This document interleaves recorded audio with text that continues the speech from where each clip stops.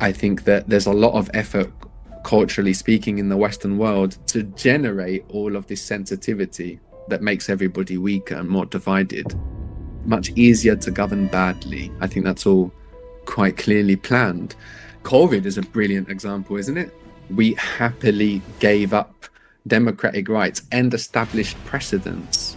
And it was achieved through fear mongering, division, through demonizing people that were being good citizens. You can't do that. You can't lock down a society just because there are extreme ideas that you understand because you see nuance. You can lose everything for that.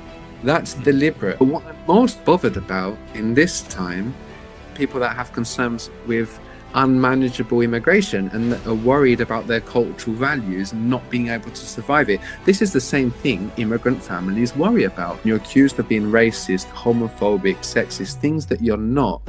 People complaining about too much immigration are far-right Nazis. No, they're not.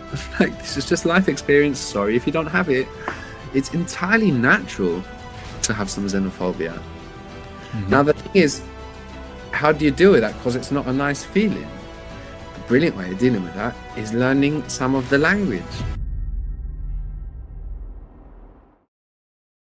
I've become intimately familiar with your voice. As you know, I live in Mexico City. Been here for a few years. Been struggling to learn the language here, and tried all the conventional approaches. I had a private tutor. I tried the conventional apps. I tried classes. Nothing seemed to be working. I went on Reddit late one night just out of frustration. Somebody mentioned this thing called language transfer. I saw that it was Things that happen already. I saw that it was free, so I didn't have a lot of faith in it because it was free, oddly enough. But I downloaded it and was completely blown away by what I experienced and the effectiveness of this approach. And I became obsessed. And I went through the course a couple of times. I was able to now finally communicate in Spanish, and I've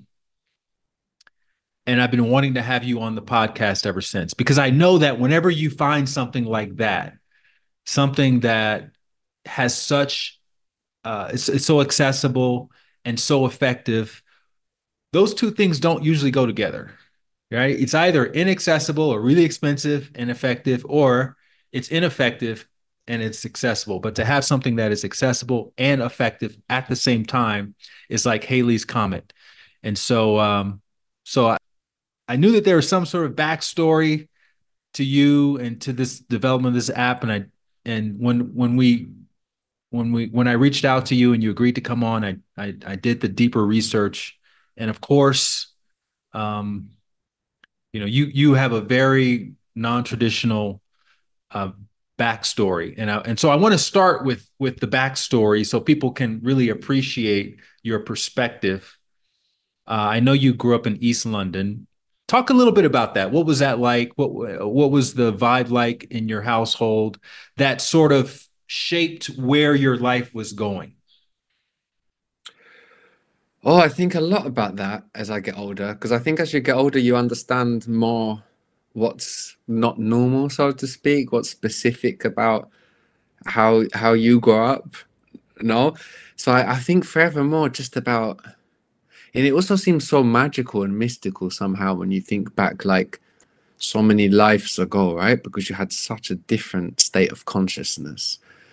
So in regards to like where I grew up, I appreciate smaller things now about even like where you said London, and I was like, and I was thinking, well, London or Essex, no one really knows where it is because it's London Borough of Redbridge in Essex, which is a different county, but like London grew in the 60s. So your envelope, it says Essex, but you're in a London borough. So even on that level of where the hell were we in England, there was some confusion. And then when you layer that on the more obvious stuff that I've of course already thought about, which is, you know, that I grew up in a very, like in an immigrant neighborhood, right? So it was much more multicultural than cosmopolitan. No, we're talking about first, second, and third generation immigration. Very, very mixed up.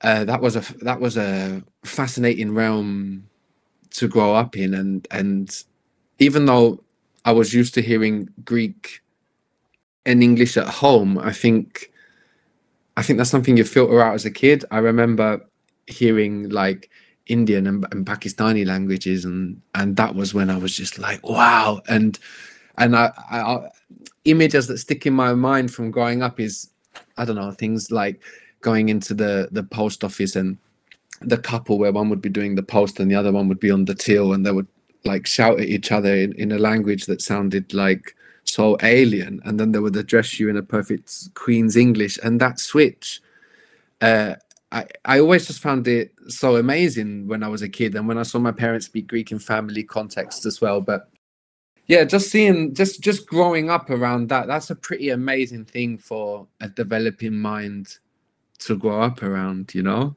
Mhm. What kind of student were you? A terrible one. Well, primary school, high school, when? Yeah, yeah, like just growing up, like primary school. I mean, I was always, all my reports said the same, which is he's super intelligent if he could concentrate on, you know? But for me, school was, one day it was a social event. The other day I'd be like writing a story and nobody could distract me. And I'd be like all day, hours writing it. Another day I didn't want to do anything. I just wanted to talk today. And I was deciding that. So, but you know, students always had like a special kind of tolerance for me when I look back. That's something else I understand as I get older. Just like, wow, wow. A lot of teachers were really, really tolerant with me, weren't they? And I think that they noticed I had something special, to, so to speak. You know, I had something going on. I had a special kind of sensibility, and they put up with it a lot. And even in my high school, the fact that I didn't get expelled, I got suspended so many times, but I never got expelled. Like, they didn't want to expel me from this school. That was conscious. That was a conscious decision. So yeah, I had a lot of behavioral problems, in part just because of the way the system is, and in part because I had all of this traumatic stuff going on at home that I was, you know, it was causing all kinds of psychological problems that play out in other ways. So yeah, I was definitely a handful. How did it show up though? Because I know later you got really deep into activism. Were you speaking out against teachers? Were you talking back? Were you picking fights? Like what were you doing that was getting you that should have gotten you expelled? Well, the expel stuff is a little bit, but I mean, the disruptive stuff I was doing was actually just asking questions. So I would start asking questions. I'd really want to understand photosynthesis, you know, Uh-huh. or whatever it was that we were learning. And I would have very like genuine questions. And the first question you get answered, and the second question you're disrupting, which is true, I guess. Like, I get it. You've got 30 kids there. You're trying to keep on a track. So that's a systemic problem. Uh-huh. It would be nicer if you could take advantage of students' curiosity to direct the curriculum, you know, and also maybe inform your curriculum. Like, oh, if students ask this here, maybe that's what we need to teach at the same time we teach. But you know, there's none of that. It's half babysitting, half indoctrination, and maybe a percent of education stealing from both halves. Do you remember any specifics of something that you asked that they kind of gave you an It was unsatisfying answer? it was the beginning of every year. It was the beginning of every year. I started like, you know, laminating all my textbooks and the perfect uniform and being really excited. And then I felt like I was always shut down quickly, and then I would get disruptive. So I can remember very specific things about terribly naughty things I did. But like I say, it's not just about that. There's always this mix over with the repression you're experiencing at home and stuff you want to talk about, and you've been taught to not talk about it. So that comes, so you know, I have a memory like I think of this teacher, I'm going to name her Mrs. Crabtree, that she must have just been so stressed, this poor being, that like I actually set the science lab on fire, and she just continued lecturing whilst everybody was screaming. Like, she didn't, you know, and a teacher passing by ran in with a fire extinguisher. And I did that by like crawling under, you know, we used to have these benches with sinks in them, and we were Mhm. doing the thing where we were taking the color out of the leaf with alcohol. And I was like, oh, this is a brilliant idea. So I just crawled around the class, unscrewed all of the plumbing and set it on fire because I just had that dissonance in me, didn't I? And so I was playing out for a whole bunch of stuff, and then and by the end of high school, I was just going from one class to the other, waiting outside the class. Like I wasn't allowed in. I just had to wait outside the class and bounce around. And then all my predicted grades were like E's and F's and U's, which means like unmarked. And then I didn't know what GCSEs were. It was something I heard around. Those were the exams you took back then. I didn't know what it meant. I was worried about other things. I was already working when I was 15, and then I was like, oh, what, you mean GCSEs are exams that I'm going to be working at McDonald's forever if I fail them? Oh, shit. And then I got very serious. I made myself a revision schedule. I did like 6 to 8 hours a day. And I got 1 A, 6 Bs, and 2 Cs, which nobody could believe. Nobody could believe it. And I had some very unsupportive teachers, and I was really cocky. So on the results day, I'll never forget that I went up to the one that was constantly writing letters to my mother to tell her how bad I was. And I did think it was his fault because this was my RE teacher and religious education. And he put, when we have to choose our subjects when we go into GCSEs. And I chose RE because he's like, we're going to debate. We're going to talk about life. And we did zero debate. We were just getting lectured by this guy. So I was like, no, this is your fault. You put on the thing that we were going to debate, And I probably shouldn't be sharing this, but I went up like with my results like that in front of him and just went, and no one thought, because he literally was writing letters to my mum saying he's not gonna pass one exam and blah blah blah. And I said to my mum, you're gonna see it's his fault. You're gonna see it's his fault. What were you doing in your free time back then? Yeah. Well, I was working already, so that was a big thing for me back then. Well, the later parts of school, we had free periods. So I remember we'd be hanging out a lot with friends I'm going to see again now. I've not seen some of them in 20 years now, and back in the UK, and we'd be talking about life as if we were grown-ups. And I at that age, I didn't have like free time activities. I was, either at school or sat in my bedroom or working. Right. Hey, so a lot of you all have been reaching out with your guest suggestions. And look, I appreciate it. I do. And to help make it easier for those guests to say yes to my invitation, I need you to subscribe to this channel. Just hit the subscribe button below. And that's literally the best way to help me get you that guest on my podcast. All right. Thank you so much for helping out, and back to the show. Okay. So eventually you go to university because you'd watched Ally McBeal and learned about law and thought you wanted to become a lawyer potentially. Pretty much. I wanted to go to uni it was the way to move out of home that I understood. Mm-hmm. And because I was getting better grades than what was ever expected of me, and that was good for me psychologically, right? Like teachers were egging me on. I was this really naughty kid that was like the naughty genius and whatever, and they loved it. And so it made me choose law because law was one of the hardest things to get into. So with A levels, I never thought I was going to get A's and B's, right?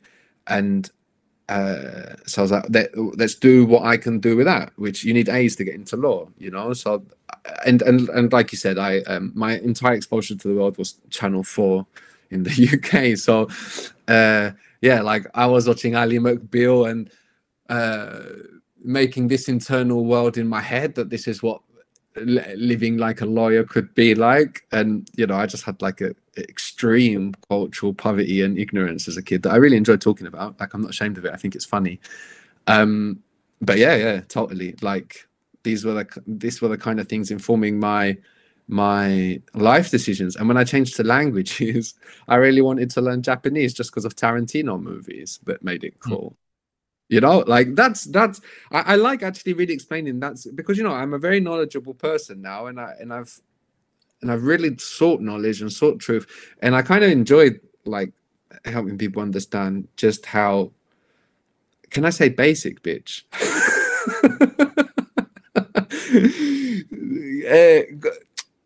not in my soul, so to speak, right? But in regards to my outlook on the world, so basic. Did you find that you were being engaged more in university than you were in um, high school, and or because at some point you dropped out of law school and you started to study languages. So I'm just Mm. curious what was the motivation behind that? I found law really depressing. I feel like I had to. I wanted to go out into the world with a deep love for the world, Mhm. and law was the one. Law, like now I find it much more interesting, but at the time, I want to learn about the world. I want to learn things that make me love the world. I don't want to just sit around reading about like judgments of old men about stuff. Do you know what I mean? Like Yeah. now it's massively meaningful. Now that I understand so much more about the balance of democracy and government and power and authority and all of that stuff. But at the time, I needed to find a way to fall in love with the world, and it wasn't going to be law. That was clear. I enjoyed practicing, like when we did mooting, fake law trials and stuff. I'd always win, but I didn't enjoy the reading and all of that. So it was an international university. There were people from all over the world.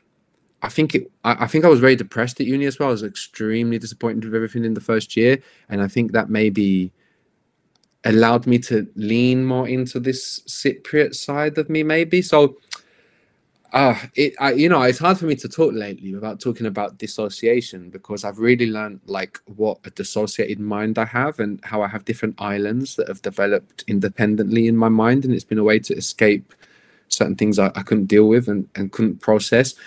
So if I look at that switch from law to languages, I see there, okay, there was definitely like a leaning into a bit different part of my identity, which I had completely blocked out, which was anything like Mediterranean about me. That was very like kind of blocked out for me. And even in my name, like I changed my name when I was 16, and my surname wasn't a Greek one. And Mhm. and I think languages made me go on to the other island. I was very depressed in my first year at university. I'd say even like over the Christmas holiday that I was on campus by myself and didn't think it through, that I would be there by myself for a month in the cold and there'd be nobody. Like I'd say I was suicidal. Like I was really bad and I had no resource to manage it. So I got very, very depressed doing law. I was hiding all of that and whatever. I passed law, but in that process, like towards the end of the year, I was like, okay, I want to change degrees, and I ended up choosing languages, and it was just like a euphoric dissociation where I just cut the past year and everything else, and I was like a new version of myself, and it worked. I was like ecstatic. I was ecstatic. I felt like I was in like Harry Potter school, you know, like learning something magical.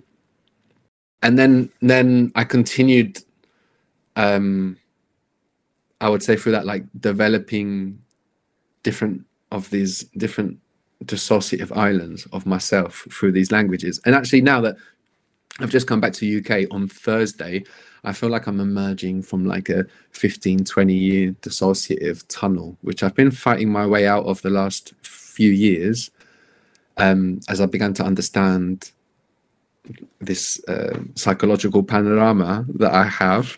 So I'm in a fascinating time in my life right now where I'm just like coming out the end of this tunnel and being able to observe all of the experiences I had. But I never did it as like Michael, who I was growing up in the UK with that identity to defend.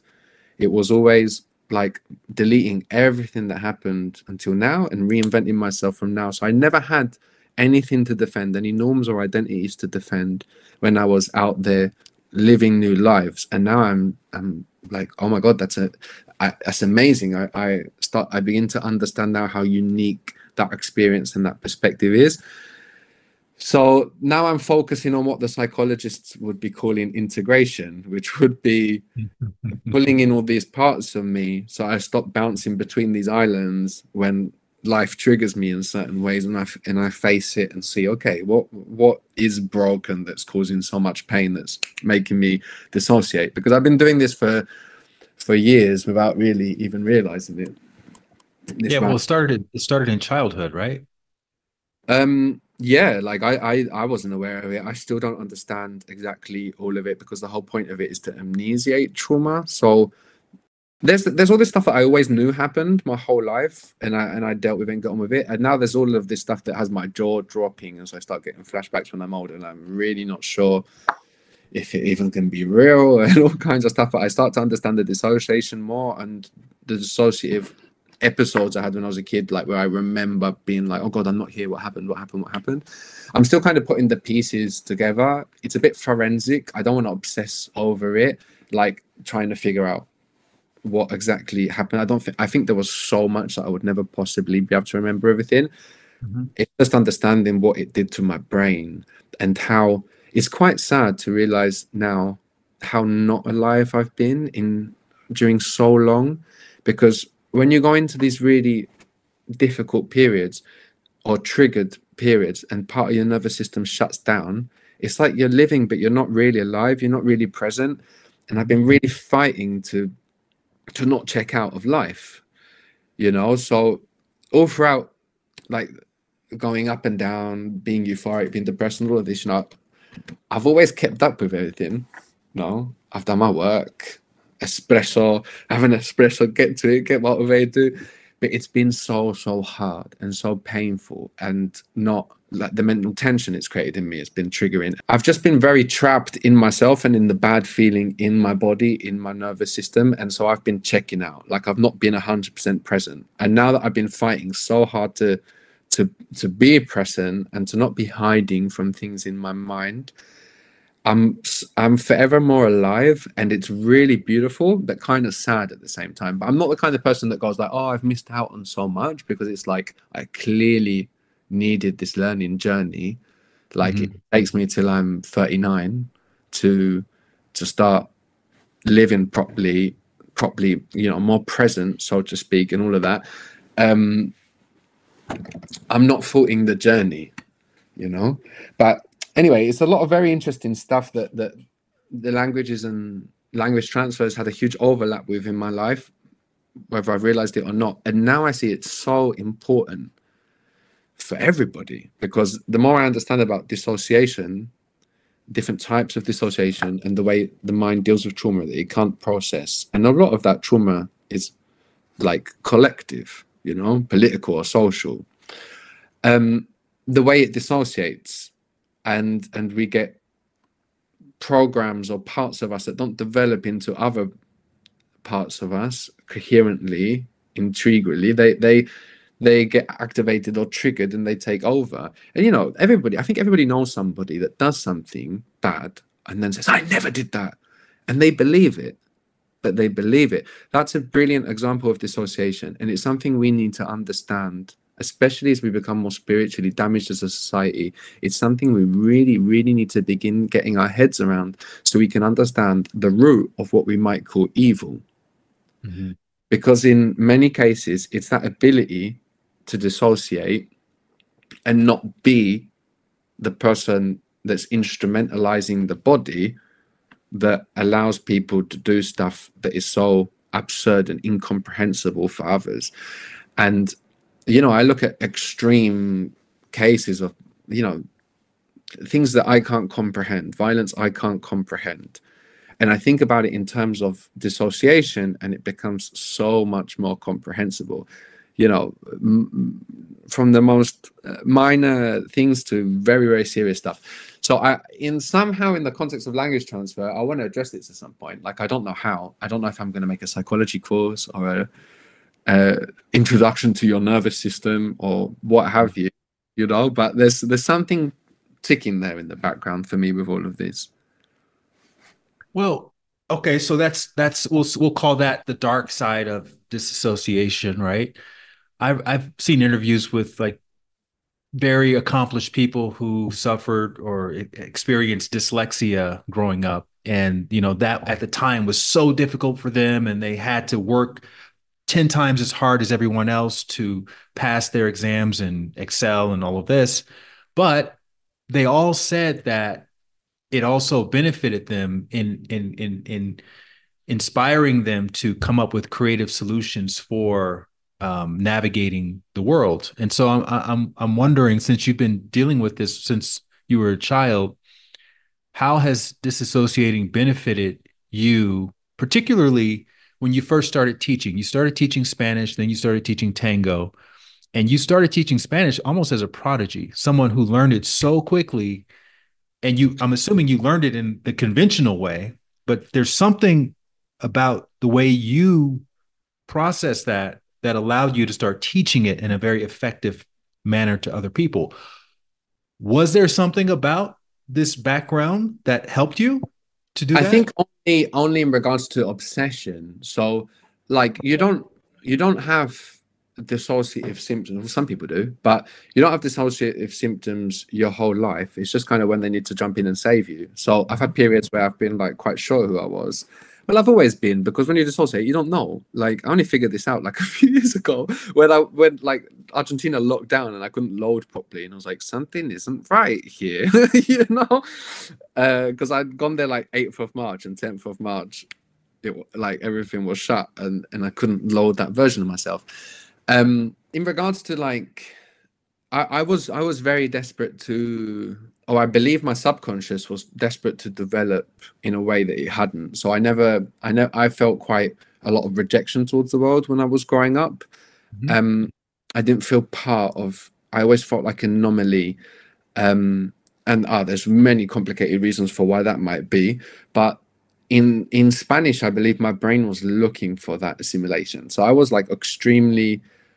For that's one part. The other part is there are security issues. Like if you're living in Latin America, especially 20 years ago, you don't want to look like a foreigner. So there's that one part of like safety. There is the other part of I was, really, like I went to Argentina and said I was born here yesterday.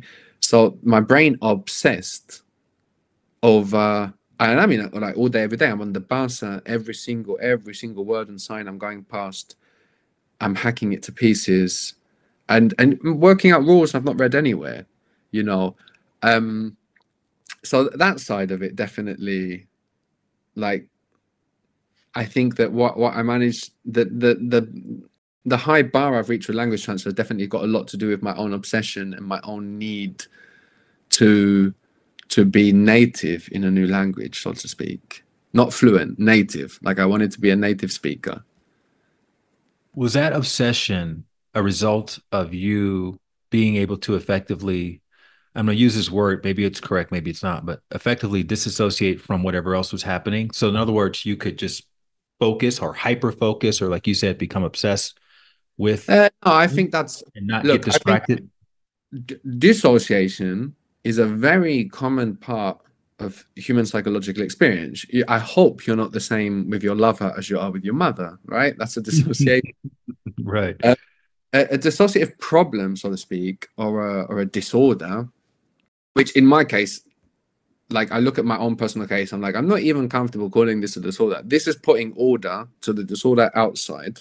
But anyway, a disorder would be when your body is using, your mind is using that mechanism for survival and stuff goes wrong. No. So I wouldn't consider this or everything a dissociation. And also I want to say, as we're talking about dissociation, if people look up dissociative identity disorder, it's going to be very, very hard to not find over-therapized youth, which are being over-therapized into bringing their internal world a little bit too far out. So you'll have people on videos talking about how they're mermaids and what have you. I don't want to judge too much there. I do believe they're over-therapized, but I also want to say that's not the bandwagon I'm getting on.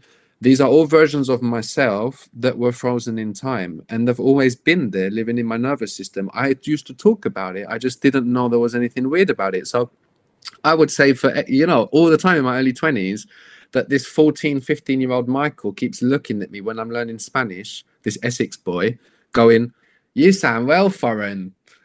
Do you know what I mean? Like, and I never thought anything of it.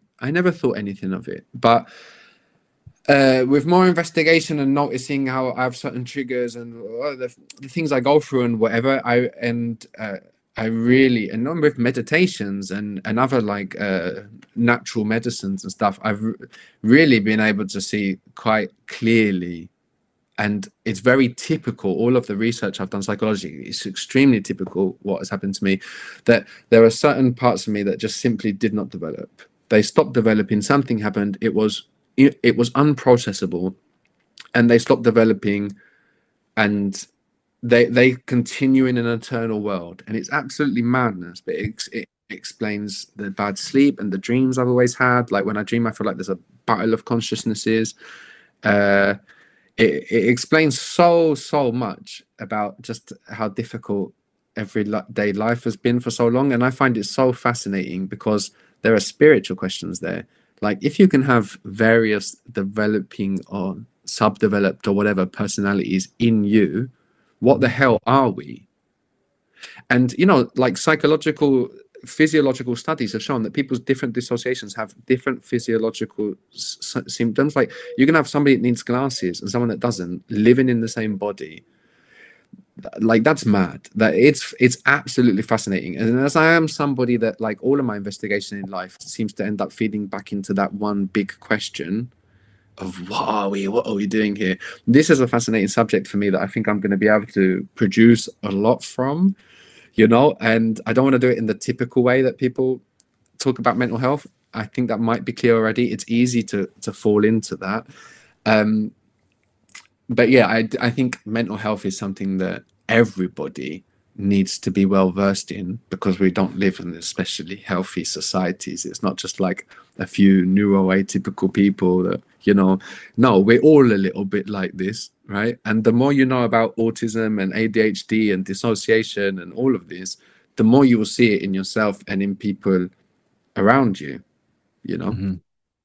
Okay, so and then back in those early days when you were first teaching Spanish and then tango, what translated between language and dance when it came to how people learn? So, like I said, I didn't realize I was doing something similar with those two things, but because I think what you'd seen though was the post I made a while ago when I was like, oh, I realized I was doing thinking method with tango. And that was because I was always so focused on thinking about the part of the body that moves, so obvious a thing to say, rather than the part of the body that looks good, which in tango is so important because there's so much like whip action. So, when you see somebody like swing their leg back in tango, you get that lovely whip action, not because they're thinking about the bit that makes the whip action. That looks so clumsy. It's painful. Like it literally looks painful. If somebody's thinking about their ankle when they do that, it's painful to watch. It's embarrassing. Sorry, I am quite aesthetically concerned as a person. But if you think about your thigh and you swing it back and you let the whip action happen, then you make a beautiful gancho, hook, it's called. No? So from the stretches at the beginning of the class to all the way through, I was so focused on the bit that you were moving, which people that grow up dancing and then decide to start teaching, they don't focus on that. They focus on what it looks like, and they're showing you, And in Spanish, enseñar, it means to teach and to show, which is quite a good hint there about how badly we've been teaching. That's how cats teach their young. That's how dogs teach their puppies. They show them because they can't explain stuff. But we're humans now. So rather than just showing like this is what it has to look like, we need to take that extra conscious step. And just with that small thing, I had people, like I was fast tracking people. I was getting people to the milonga, which is where you go to dance tango publicly, like with minimal lessons, and getting them learning on the go. And they looked like people that had been learning for a year or two and they'd been going for like a month, How though? Would you tell them don't think about it, or would No, you? I'd be instructing them constantly about thinking about the part of the body that moves rather than trying to imitate visually. That's it, basically. So, just every lesson we'd have a dance, we'd have a stretch. Even with stretching, you're thinking about you're not just stretch your arm. No, focus on your shoulder, open it up. Focus on your elbow, open it up. Focus on your wrist, open it up. Step by step. You grow a few inches. And even just starting there, you're focusing on the part of the body you're moving. So at the same time, when you take a step in tango, and tango is not like other dances, because when you see a tango dance, it's not necessarily choreographed, right? Someone's like they're kicking between each other's legs, but that can be how do you say, improvised, because as you dance, you're the lead role, which is generally the male, no, is leading to the other dancer what they're going to do. So as a dancer, you're not just thinking about yourself, you're either giving a lead and planning always one step ahead, or receiving a lead and always waiting for that information before taking a step. No, so there's this whole communicative element in tango as well, which isn't as important in other dances. Even in salsa, when you dance somebody, you're literally just like spinning them around and throwing them around and like relying on ricochet forces and all of that. But tango is what I say is the dance that's least like a dance. It's somewhere between acrobacy and martial arts. Yeah, and you talk a lot about in the Spanish course that I did on language transfer. And by the way, you've done, I think, 10 courses, everything from French to Swahili to Greek, Italian, Arabic, Turkish, et cetera, et cetera, et cetera. And the courses are all structured kind of like you're listening in on a private course where you're taking a person through the principles. You talk a lot, you hone in on principles, and then you are good about making sure that the student is not answering the prompts from memory, but rather they're applying the principles that you're teaching. And the whole idea is if you apply the principles, you can pretty much work out whatever you need to say next in that particular language. So would you say that that is sort of a commonality between what you were teaching in tango and what you now teach through language transfer? Yeah, I mean, to a degree, I mean, because the focus on language courses is translating thought, not language. We're very focused on translating thought rather than words, which is easily missed because I'm so focused on the way English works. But I'm so focused on the way English works, or whatever the base language is, to demonstrate to you how your mind is already translating thought into language, even in your native language. That's something that's already happening. You don't think in language, although you can think in language. Of course, you can use language to think and debate with yourself. It's not necessary for thought. You actually translate thought into language. So that's what we do when we learn a second language as well, you know? So it's like, to give you a really simple example, if you want to say do you want, and you're stuck on do, looking for the word for do to translate that into Spanish, you're not going to find it because that's not how you make a question in Spanish. You don't use a word, you just use your tone of your voice. So that's a very obvious example of where you need to be focused on the information you're communicating, not the words. Otherwise you'll be all day looking for do. No. So that's quite a heavy focus, which I guess there's some parallel there you can draw with thinking about the part of your body that's moving. No, but you know, the thinking method, I would say, is a very flexible method depending on the language and on the subject. No, which is why I love taking it to something like Swahili, because everybody was like, you know, I've got this. The thinking method is finding cognates, and it's like, no, it's not, because I can't teach Swahili if it's about finding cognates. You don't have normal, legal, legal in Swahili, right? The fact that we use the cognates is just one part, it's just one principle manifesting itself, which would be maybe we don't reinvent the wheel as a principle. So having this vocabulary, we're going to use it.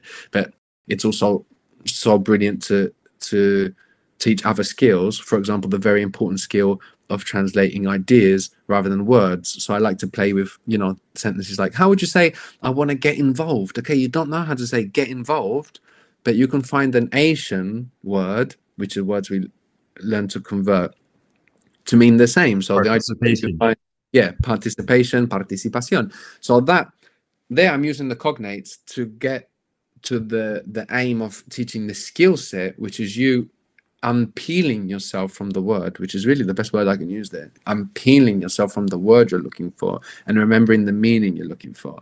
And then you can maybe find various words that express that meaning. And that's a shortcut to fluency. No? So I might, you know, want your advice, but I don't know your advice. I don't know advice. I don't know how to say consejo in Spanish. So maybe I would ask for your recomendación. That's a manifestation of different values within the method the cognates in themselves are not the method. So in the Swahili course, we start by looking at onomatopoeia, right? So that's words that have a sound like the sound they generate, you know. So I don't know, like to brush might be onomatopoeia because like brush is kind of the sound of brush is kind of like the sound you make when you do that. So you know, to learn Swahili, we don't have cognates, but we have words that are similar because they come from onomatopoeia. And the point there is that we're not focused on memorizing the word, but the structure. So when we learn Swahili, you know, we can learn two verbs, infinitive verbs, like kulala, kucheka. Ku is the two, lala is like lullaby, so it's to sleep. And then cheka is like chuckle, so it's to laugh. Kucheka. And that is the onomatopoeia of chek chek.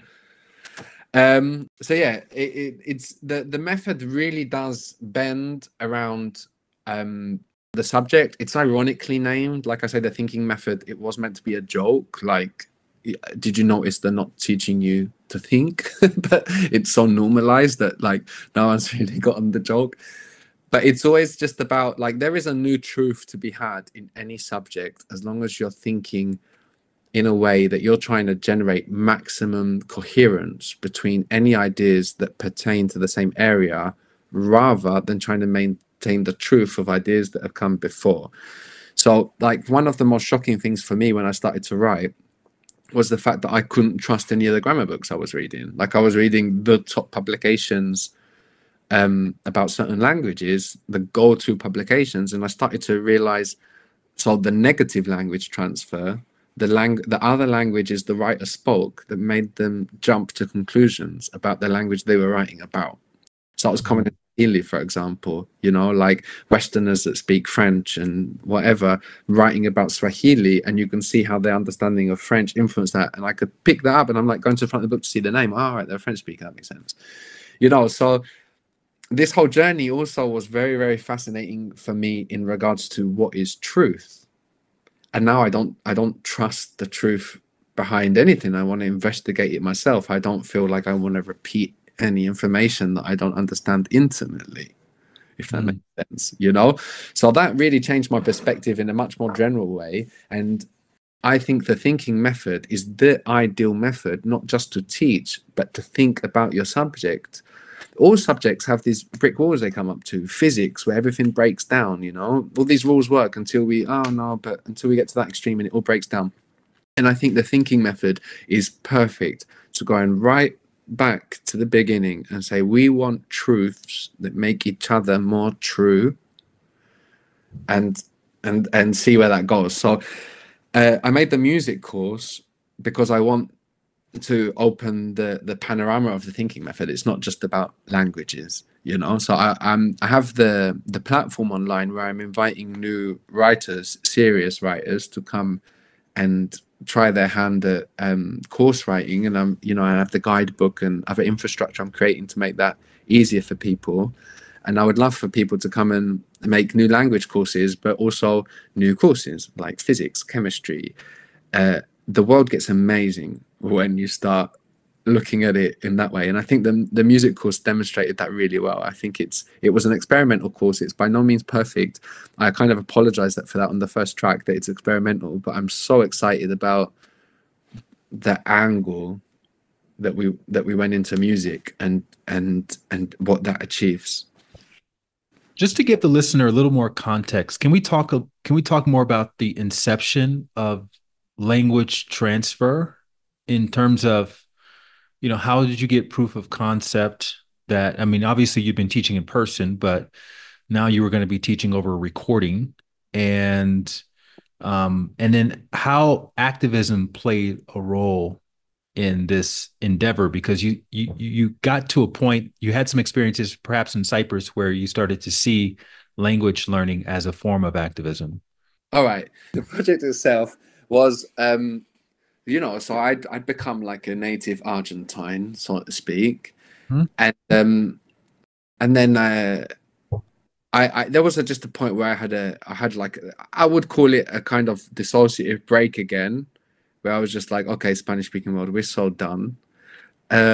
this is my parting gift. So the first and the only course I was going to make was English for Spanish speakers. And at the same time, I'd always done, since I was a teenager, I did activism without knowing what activism meant. That's always been quite natural to me when I feel like I see something's wrong to call it out. I think that's also a big part of like British culture, or it was, I don't know if it still is, but this kind of very like British indignation when something isn't as it should be and it's incorrect. So there was always that activism element in regards to anything. Like if I feel like things should be taught like this, I want to correct it. So anyway, I was always doing this different kind of activism stuff and NGO work and all kinds of different stuff. I was very disappointed with the NGOs, seeing how that they spent money and realizing, okay, this is actually just kind of like an ego project of the founder. They're not really doing anything good with this money. Other leaflets celebrating themselves. Oh, that's sad. I really wanted to lie to myself about it because I was coordinator of 2 projects and I was like 23 and had my own little business cards and I felt like the nuts. But luckily, I can't handle that internal dissonance. So I quit. And whilst all of that stuff was happening, I was teaching these kind of scary girls that were kind of like the girls I was be scared of growing up at high school, like gelled hair, big hoop earrings, scary girls. And I was teaching these girls English in a call center, and they were like, they were coming smacking their gum with the worst attitude, and I was a bit intimidated by them. And really soon they just became so gentle. They would come running to the class with their folder in their hand, and this was after work as well. And I saw a change in them. And there was one class, like they just started crying, just like, I can't believe what we're doing. And then I was like, oh, this can be my activism. I don't have to continue like smashing my head against other people's projects, trying to make them do things properly and earn the money that they're getting, and do my own thing. And that was when, so I was just going to do it for English, for Spanish speakers. And then I went to Cyprus, leaning on that different, I really needed a reset, so I was suddenly a Cypriot. And I decided I was going to go live in Cyprus. And then, of course, it fit perfectly in there because Cyprus is a divided island. It's been divided. The capital's been divided since 1964, the island since 1974. And we speak English, and like all over the island, people speak English. And then there's Greek Cypriot in the south and Turkish Cypriot in the north. 2 languages that like have so much fascinating overlap, that show so much about our joint history. Teaching them goes so well against the hatred we're indoctrinated with. Most of us are brought up being taught to hate Greeks or hate Turks, but at the same time, it's very funny indoctrination the way it works, because for one point, you can tell a Cypriot that Cypriots, we're more similar to each other than we are to Greeks or Turks, and they'll say I know, and in the next breath I hate them anyway.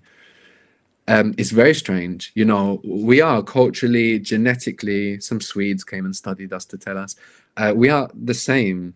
Also because like people changed religion for tax. We weren't Greek and Turkish Cypriots, we were Mohammedans and different types of Christians, Maronites, Orthodox. It was like English colonialism that came and called us Greek and Turkish Cypriots. People know that, but they still can't. It's very hard to shed an identity based on victimhood, because it means you can be angry and violent and it's always the other person's fault. So how was I going to go to Cyprus and, bury language transfer? It was like, oh, okay, my thing is relevant again here, isn't it? So I continued with Greek and Turkish and Arabic, and on it went. But like I say, the plan, it was originally just going to be my parting gift to the Spanish-speaking world.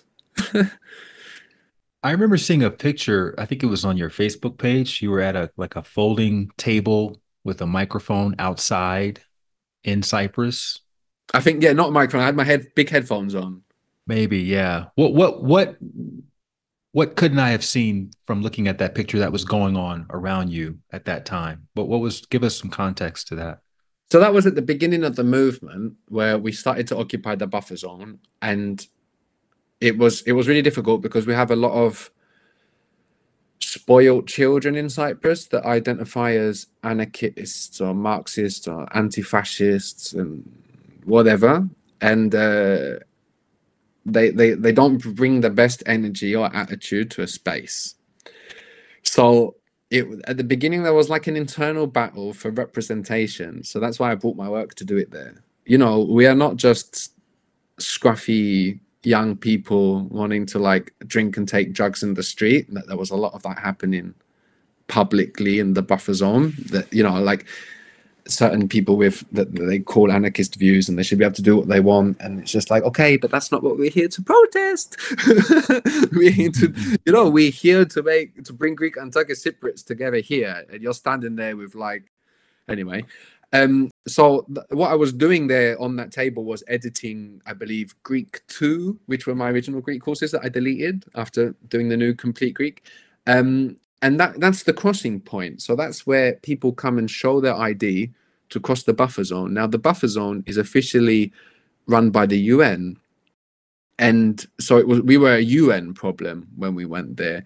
So it was a very interesting time, you know. I kind of started the movement by accident.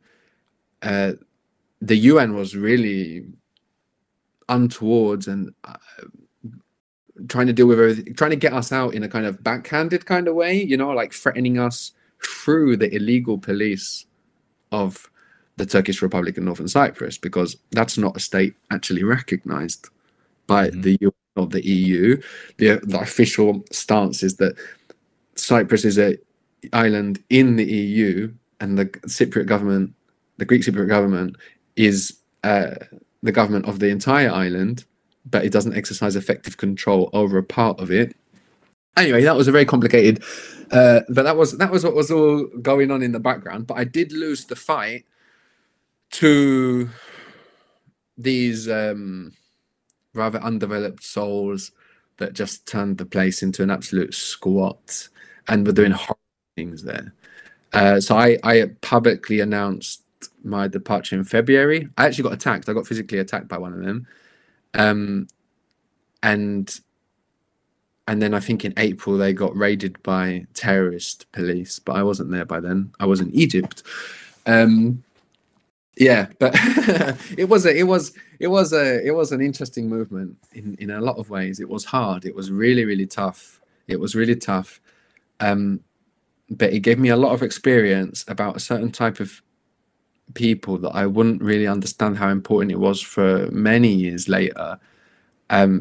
Especially now, where I feel like people like me have been entirely usurped by a popularized version of what the activist is, you know, and a lot of rhetoric that's coming from people that's supposed to be concerned with freedom and inclusion and all of that is achieving the polar opposite.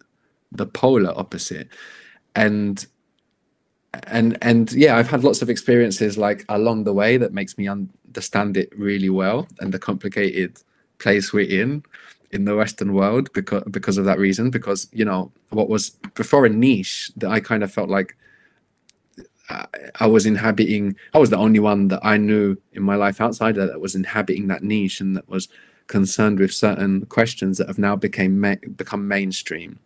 Does that make sense? Yeah. Like the whole of society has been poured into this constant judgment about what's moral, what's correct, what you should support, what you shouldn't support, what you should say, what you shouldn't say. And I've been present for that since the seed was planted when I was in high school, to generate all of this sensitivity that makes everybody weaker and more divided. I think that's all quite clearly planned. I think that there's a lot of effort, culturally speaking, in the Western world to make us all much better, much easier to govern badly. So I've been saying for a very long time, I've been talking about governable mentalities. And the word that I added for people to understand it, to communicate the idea better, is badly. They want us to be easy to govern badly. Not just easy to govern badly, you know?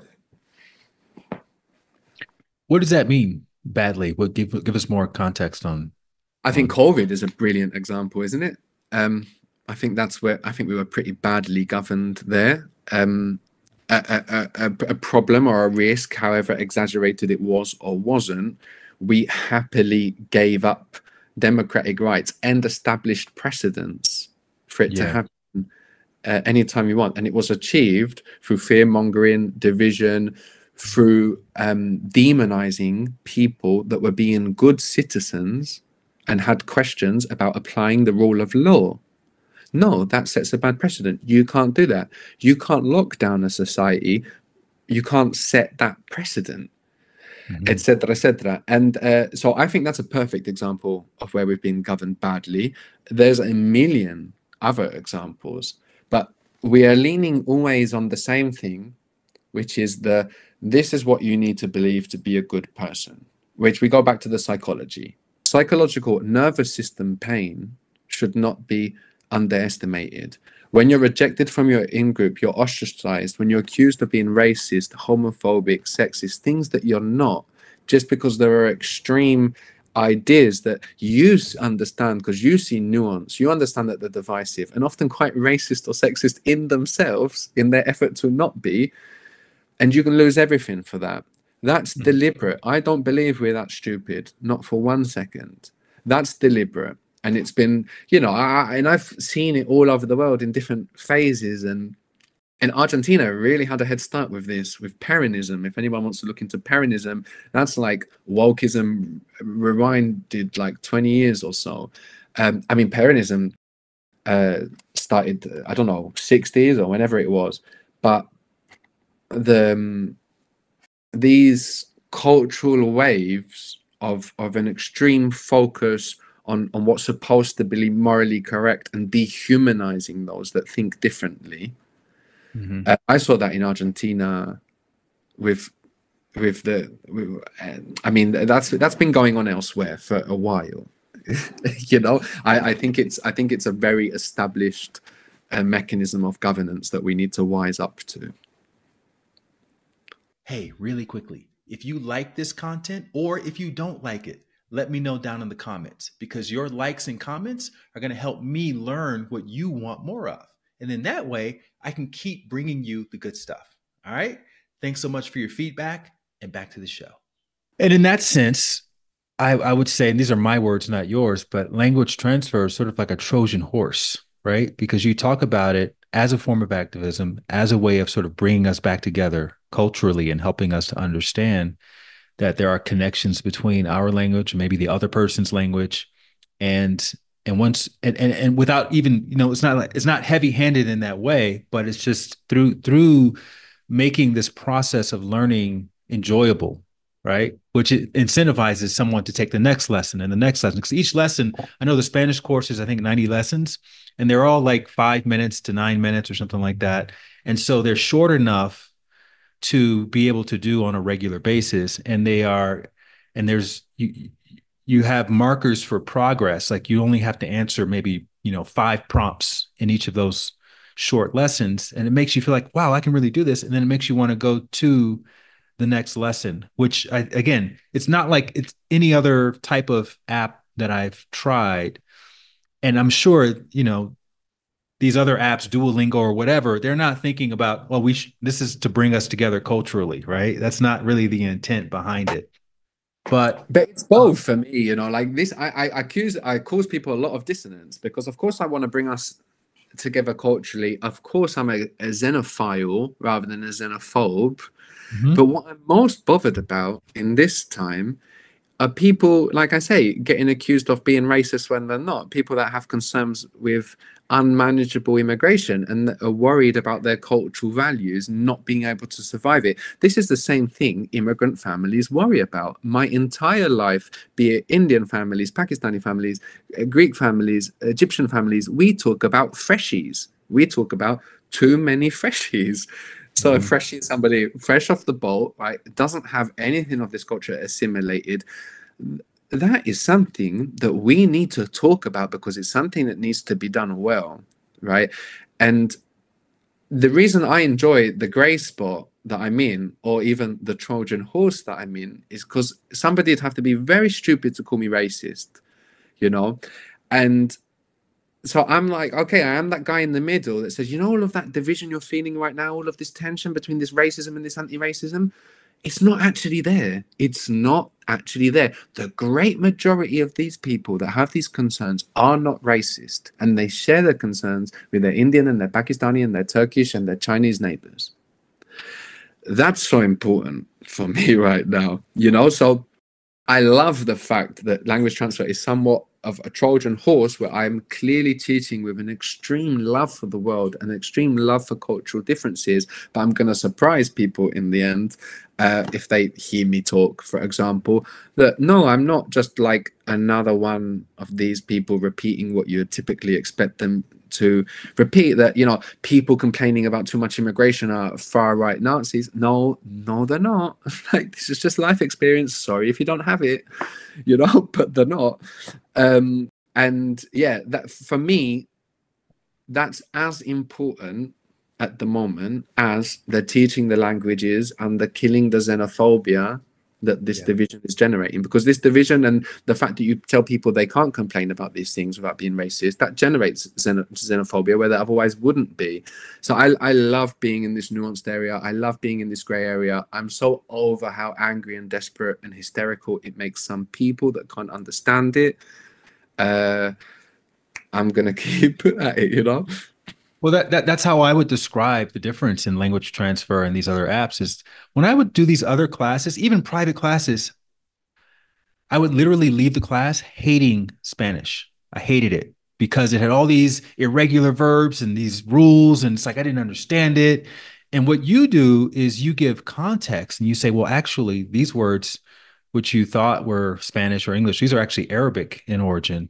And then these words are the same word in English, but just pronounced a little bit differently, et cetera, et cetera. And it makes you fall in love with Spanish. And that's not insignificant to hate a language.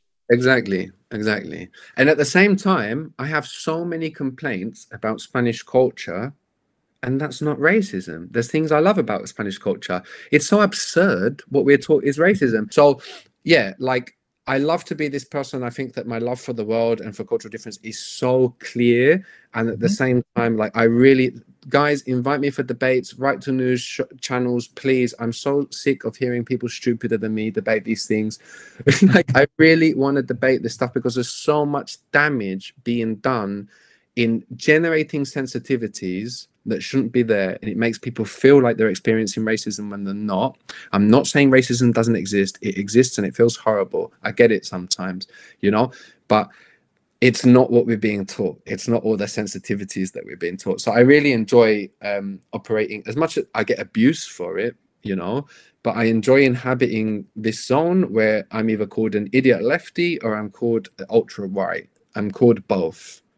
And I think that's a brilliant demonstration of just how stupid everything's gotten. Yeah, and what's missing when you hear the arguments of someone who is a xenophobe is context. And I think that's what you provide is you do it in such an artistic, elegant way, providing context. People don't even realize they're learning when they're learning. Because you know, learning is associated with boredom, difficulty. Like no one thinks about the concept of learning as easy, enjoyable. Expanding your sense of self, that's another big point. Translating thoughts and not words. And you know, that's clear also in the courses the way I speak. It's like you're making, also because like I say, I had no idea I had any kind of dissociative disorder, right? So I'm always going on about this new version. And it's true, it is true for everybody. Like I say, all brains dissociate, only in my case it's more extreme. But I've always been very focused on the beauty of creating this Spanish speaker that's going to be his own person, because he's going to go out there and experience life in Spanish, receive love in Spanish, and it's love that generates an identity. The moment someone loves you in Spanish, then you have an identity in Spanish. And I don't mean just romantic love, right? I mean any kind of love or appreciation, you know. So I think the whole, it's so fluid. Even the concepts of what is your language and another and a second language, when you learn a language so well, it's yours, you know, like this. I think that's another important element, right? There's this gray area even with your own personal identity, which was especially important in the Cyprus project workshops. I was always, you know, stressing for us to have a more Cypriot identity rather than a Greek Cypriot or Turkish Cypriot identity.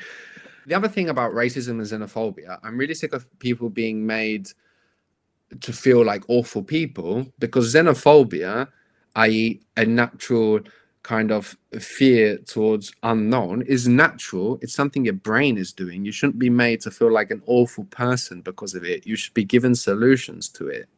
Yeah. That's not what they do. It's you have to pretend your brain doesn't do that. So imagine you grow up somewhere that is pretty homogenous, and then suddenly you have a bunch of people from Pakistan come. It's entirely natural to have some xenophobia. Now, the thing is, how do you deal with that? Because it's not a nice feeling. A brilliant way of dealing with that is learning some of the language of someone. So that's if I feel xenophobia towards a people, the first thing I'd want to do is learn the language. So I had a certain xenophobia with Turks and Turkish Cypriots, which are very different things, but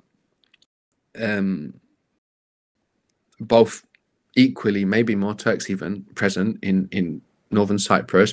You know, I grew up with a lot of indoctrination that I thought that, you know, I'd ignored, but actually it always goes deeper than what you think if you're looking for it.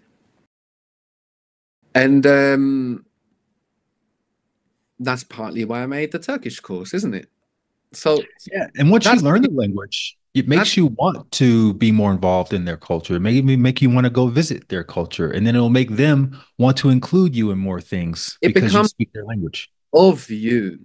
The moment you start moving your neurons to interpret the way, it becomes of you.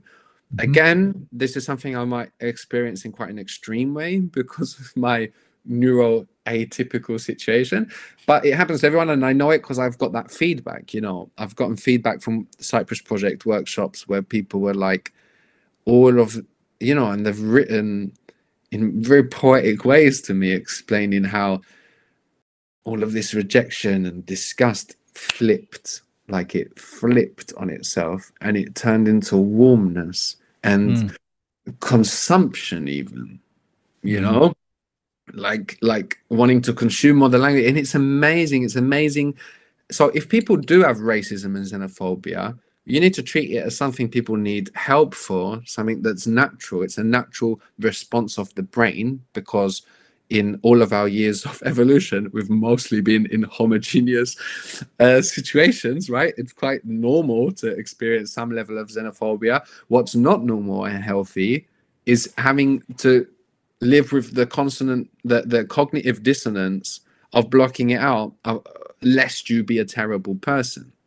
You know?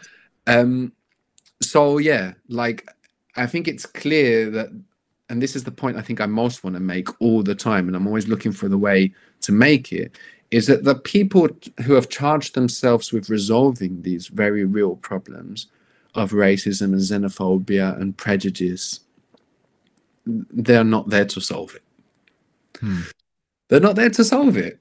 You know, these are not the steps you make to solving it. Making everybody extra sensitive, where people feel like they can't even mention race because it's racist, even to acknowledge it, is not a way of solving anything. It just generates more tensions, more sensitivity, and violence, you know, where there otherwise wouldn't be. So I just want to talk a little bit about the mechanics of the course, because you mentioned earlier that you did Greek 2.0, which means you threw away your first version. And I'm sure there was some trial and error when you were developing this, right? And so what was the difference? What did you learn about applying the thinking method or scaling it in a way that could help people where you're not in the room, that you incorporated in the second version and beyond? I think it was much more to do with content. I mean, as I opened my mind more and more, as I became more confident that the truth wasn't what I was reading, the truth was what was in front of me. And I really mean that grammatically. You know, you might read in a book that, you know, in Greek, after na, you use X version of the verb. Okay, 90% of the time that's true. But only 90? Why is that written there? That's not true. And, you know, just having to dig out new truths, finding new truths. So that was just, you know, there was a couple of courses I replaced in those first years where I was really coming into my own, so to speak. And I want to replace Spanish, to be honest, now. But I'm not gonna like force it. Hopefully it's gonna happen like live, developing it slowly. But I'd love to make a, because that was recording in 2014. Like I've had 10 years since then. Well, You know? you're doing a 90-minute become fluent in Yeah. Spanish. So that's like the precursor. So I'm doing, no, it's not becoming fluent, of course, in 90 minutes. It's becoming basically conversational. Mm-hmm. So that means you can talk slowly, but it's just amazing what you can say after 90 minutes, because we focus so much on the skill set of finding words, you know, through the patterns, to find stuff, to say stuff that you didn't know you can say. And also my weaving and all of this has gotten so much better, so I can pack a lot more grammar into those 90 minutes, where you can talk about past, talk about adjectives, like so much you can do. So yeah, that's my tightest writing, like my tightest writing I've ever done. But yeah, I'd like to expand that into a new complete Spanish at some point, although my focus now is much more on spreading the method, you know, and trying to get new writers going, which is not going very well. Mostly. You've inadvertently started a community. I don't know if that was your intent when you first began this. Was that a happy side effect for you? Because you know you have multiple platforms, your own social media, you have the website, you have the app, you have a lot of people commenting. You're up in the comments as well, you know, and you're developing relationships with people who are reaching out to you, wanting to support you, wanting to not write. Really, I try not to. So you're not intending to start a community, but it's happening sort of. No, I mean, people are always asking for that, actually, but communities are always quite unhealthy things. So I don't want to start, you know, any official Reddit groups, all of that, you know. Even some people that come to defend me on the comments, when people ask me, like, when is X coming out? They've come in the comments, he's one person, leave him alone. Yeah. No, also, it's a version of me, what you get through language transfer. No, you get the version of me that's entirely dedicated to you, but that's probably not who I want to be in everyday life. So you probably don't want to know me outside of language transfer. Like, I'm probably going to ruin that illusion for you, you know? So, yeah, I feel very alone with the project. I feel supported by a lot of people, and I'm super appreciative of it. But I am very much working alone, and I don't tend to, like, yeah, it's not been a source of relationships. I'm hoping now that I've come back to the UK that it will be, because I really need some like effective bonds in my life, especially after coming down the mountain after 2 years, you know. Mm-hmm. So you created it as a free app, but you accept donations. What have you learned about that model over these 10 or so years of offering it as a form of activism on a donation basis? What have you learned about people and human behavior when it comes to supporting and donating? A lot of things. I noticed that the culture of donating increased a lot.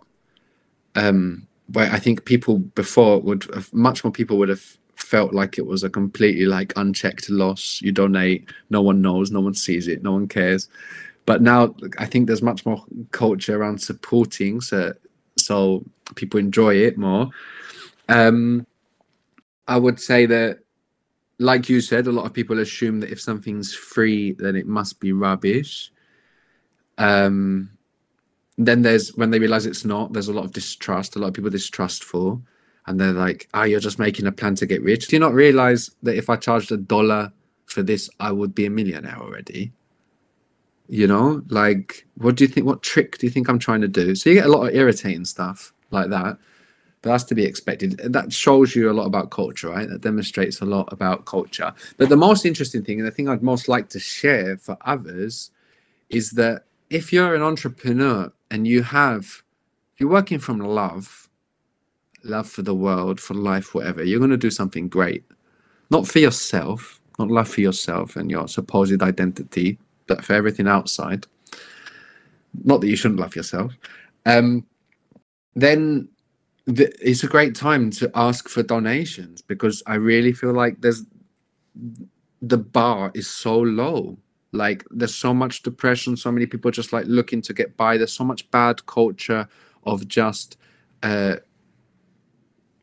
face value, making pretty graphic designs, making things look like, what it reminds me of. Actually, it reminds me of I used to work in this home for like children when I was in Buenos Aires, right? And I used to get this train for like 40 minutes out to this home, yeah. And people would get on the train and they'd be like, "This pen for sale with retractable pen nib," and it's just a pen. And it was just amazing, like how somebody could go on for 2 minutes about pen. And oh man. And Argentines have the reputation all over the Spanish speaking world of being like the chamucho argentino, which is like the blah blah blah, the bullshitting, And I was like, oh, this is a perfect and quite sad example of chamucho argentino, like this lighter with electronic ignition and replaceable batteries and blah, blah, blah, blah. This is what I feel like is infected the whole of the Western world. No, look at my super organic kale friendly project, and it's just like, hold on, but what's actually there? What is actually there? And a lot of the time, nothing other than self-stroking of the ego. So if you really do have something of value to give, don't doubt yourself as much as I did. Just work on it, love it. And now is a good time if you want the freedom of living from donations and to share your project, and you're much more motivated by your impact in the world rather than just like growing your bank balance or followers or what have you. Now is a brilliant time to be appreciated. It wasn't when I started this, but I really feel like now it is, because people that are really compromised with the world in that way are forever rarer, sadly. Well, you have 800 something supporters now, which it seems impressive to me through your Patreon. And obviously, we want other people who engage with your app to especially now that I'm living in I've not asked for more money for ages, because I haven't needed it. But now that I'm, living in a small village, but now that I'm in the UK and I'm looking for a studio flat and they're going for £1,200. And yeah, so now if you do have some expendable income and you love this project, now is a good time to donate. I definitely need it now. I'm asking for more money again. If you think that I should be able to live in the country I grew up and not hidden in some Asturian mountain, then now's a nice time to donate. I know if I ask you if you would do anything differently, what would you do? You probably would say no. But let's say you have to do one or two things differently. I would do everything. What would you? I'm not someone to regret the past, but okay. I am aware of, I would have done that differently if I was wiser. What would you do differently then? Apologize so much less. Just be less apologetic in everything that I did. Like asking for help, whatever. And I wish I knew that it wasn't that common what I was doing. I never felt in any way that I was doing something special or unique. I thought it was a bit weird the way people would react. I still think it's a bit weird, to be honest. When people get it, like, oh, you are just doing this for free. This isn't a trick. And they get soft and they soften in front of you. And I think it's strange, because of the value system that I have. I wish I understood that when I was younger. I would have been less confused by a lot of things, and I would have felt much better about asking for all of the help that I needed. Yeah, I guess that's what I would do differently. I'd just be better self-esteem, I guess. I think people who are teachers and people who are thoughtful and people who are thoughtful teachers, we tend to, I put myself in this category, but we tend to project that same level of thoughtfulness and things that are obvious to us onto other people. But I've realized over the years, I've been teaching for decades now, that most people they're not as, if they're not really teaching anything to anyone, they're not, how they say the teacher is the most interested person in the room. They're not really thinking in terms of the sort of nuanced concerns that we are. And that's been a revelation for me as well, in that most people just, I don't think they're malicious in their apathy towards a cause, or a Towards movement. life. This is something I've thought a lot about lately. There's a lot of people that just seem to have a total apathy towards life. And as I think more about the mechanics of life and how it might work, whether we're souls recycling or whatever, I do look and I just go, maybe the problem is expecting the same. And again, thinking about evil between commas, it's not my favorite word because it does feel a bit religious. But Mhm. a lot of people that do bad are just not really here. They're not present in life where they can understand the effects of their actions. And sometimes I wonder if all of these NPC folk, all of these non-player character folk, are just new souls. So I imagine New that souls. I imagine, and I've seen in some deep meditations, like a big ball of energy, which would be God or the universe or whatever. And it's just one consciousness dealing with two very important problems: Mhm. eternity, solitude. Terrible combination. I've done it just for a couple of years. And, so solitude and eternity are terrible problems. And this big ball of vibration, bits of it separate off and they go into the world to develop. And the point of that is to accompany this big ball. And sometimes I look around and I see the way people behave, and I see the little impetus that they have sometimes to do the right thing and to push through with what's correct and not be a hypocrite, not do what they would criticize in somebody else, and how little all of that actually happens. And sometimes I wonder if it's just like most souls live one life and go right back to the whole. Like they live one life and they go, oh God, that was horrible. Put me back to God. And then there's others that are able to exist, and I love this word exist, which just means standing out of the whole, ex out, sist to stand, that manage to exist for longer, for many lives, and develop and become forever more complicated. And I wonder sometimes if that's the case, and I wonder, like, what am I? Am I new soul on some heavy fast track learning? Have I been here before and I need to just like get over all of this internalized self-hatred I've grown up with so I can take those reins and do the good that I feel like I need to do in the world rather than constantly feeling so small? But I have a lot of these spiritual questions. Not that I'm decided on any of it. They are questions, but they really do feed into like my outlook and my motivation. So yeah, that's a possibility. Maybe most souls just live one life. That would explain a lot of the mess that's going on. Well, I would even argue that you're on a spiritual mission, right? Meaning, I think the questions themselves are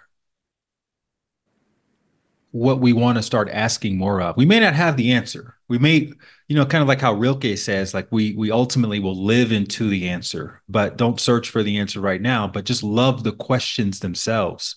And Yeah, that's what I get from language transfer, in addition to learning, obviously, how I to. love every single. So yeah, there's people that really, and I remember very distinctly being like this when I was younger, and how scared uncertainty would make me feel. There's people that need truths to hold on to in life. I was one of those people.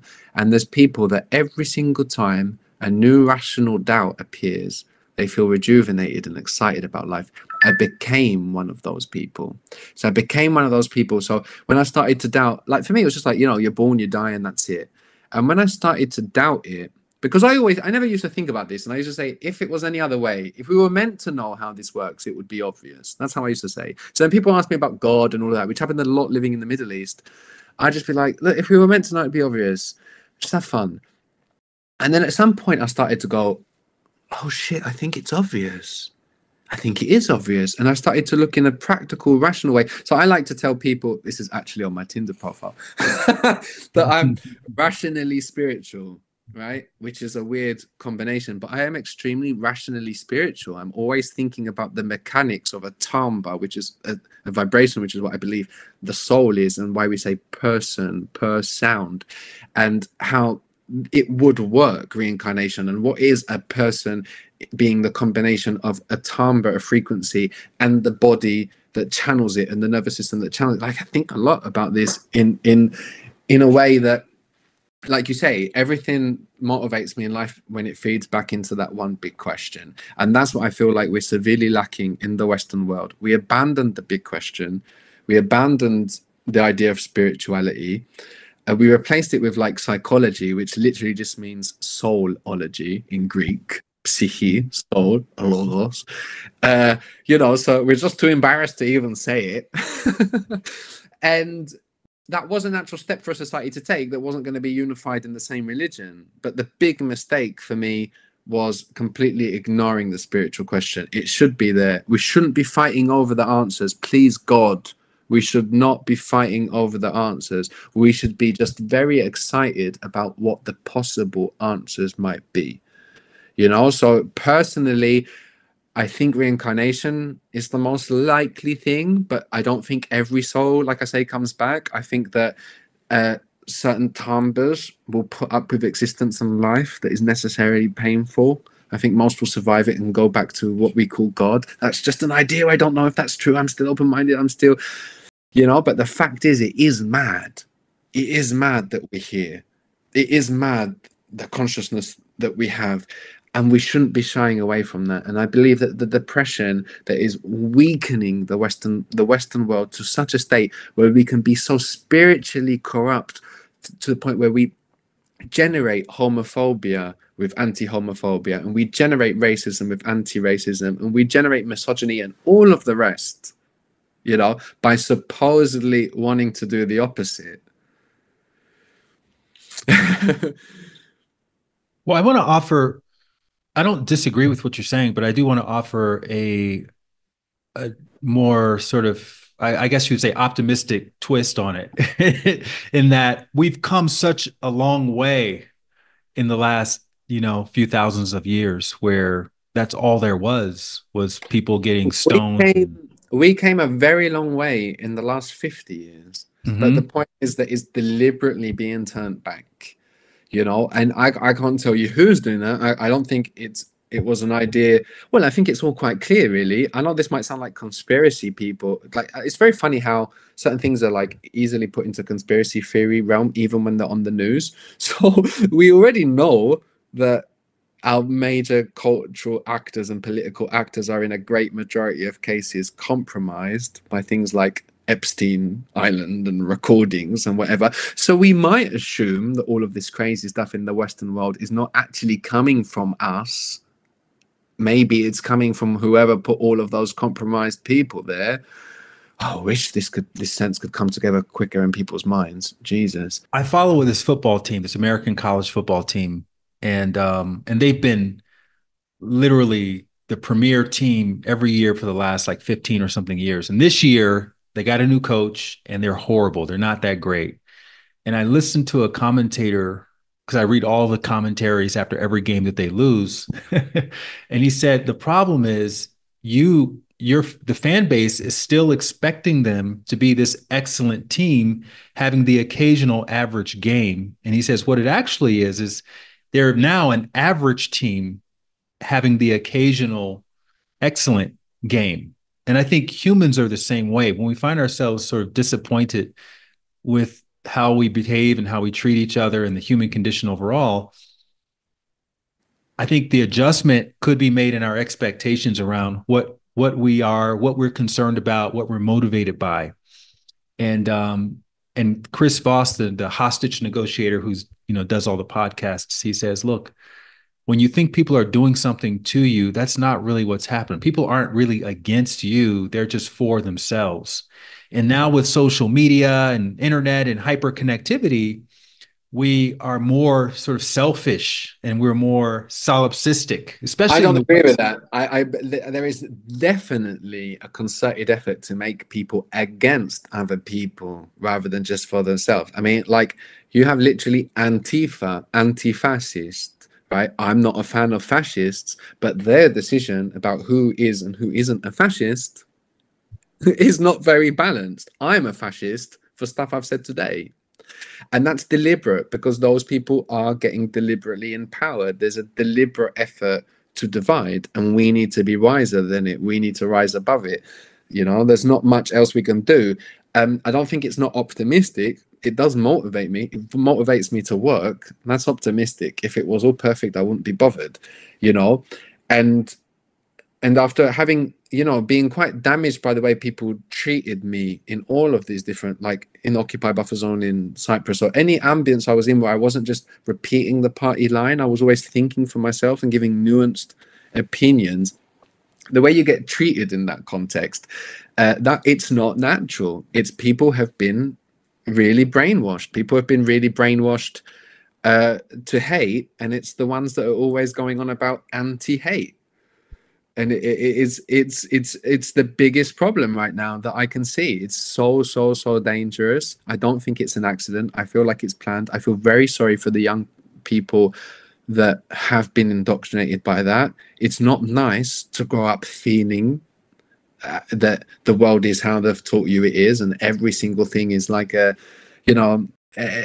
kind of how do they call it? Microaggression. But don't you think a lot of these are driven by, like, even with Antifa, it's driven by the desire for publicity? Like, let's say they were operating in a vacuum and no one ever knew what they were doing, they would lose the desire to do it. So that's what I mean by the connection. No, I don't think so. Of seeing the effects on social media, on the news. That's what I think that's what they're really craving. Not in my experience. I mean, that's certainly a thing for a lot of people, but at least my experience in like Cyprus and Greece and whatever, it's much more about their in-group. It's how they click within their in-group, a lot of them are quite anti-internet and all of that, and getting, and having their image online and whatever. It's just but it's perpetuated by the echo chamber. Like if you're mainlining this constant feed of validation to your perspective for 8-9 hours a day, you're going to think everybody thinks like this.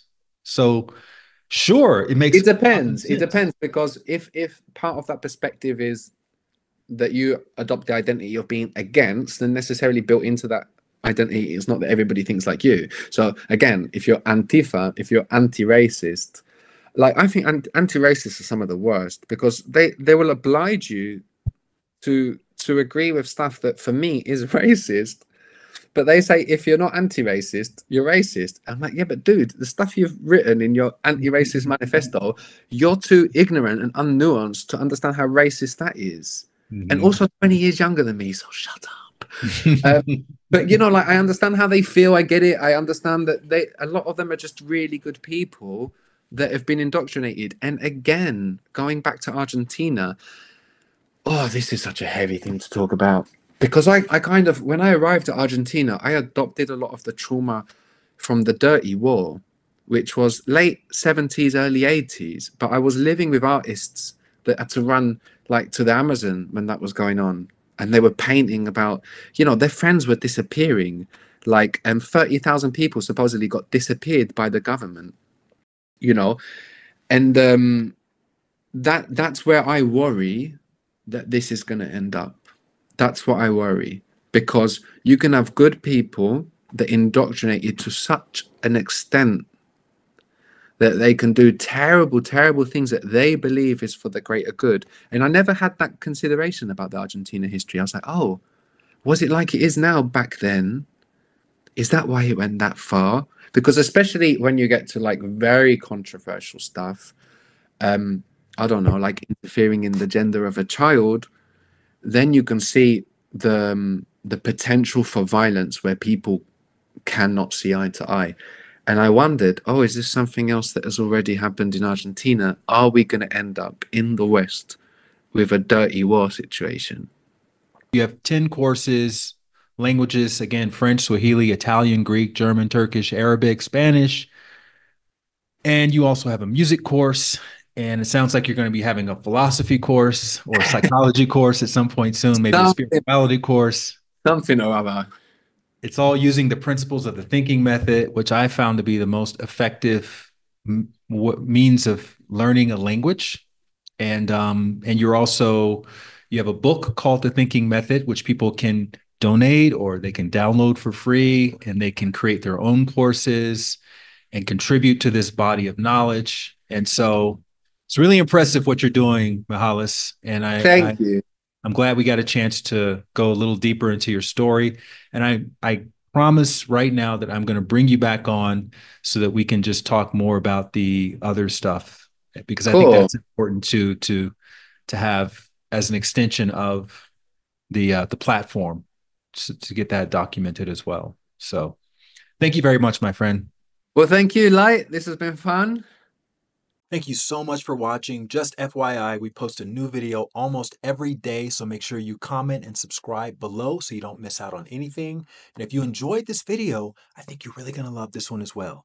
And if you ever want to see a playlist of all of my podcasts or all of the plot twists or any other category of videos, you can find links to those in the description below.